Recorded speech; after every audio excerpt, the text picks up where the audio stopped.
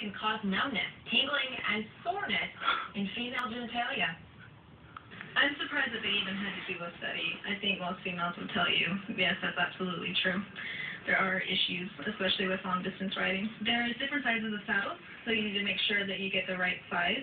And then also, contrary to popular belief, the softer the saddle does not mean it's more comfortable. You actually want a little bit firmer saddle to give you more support.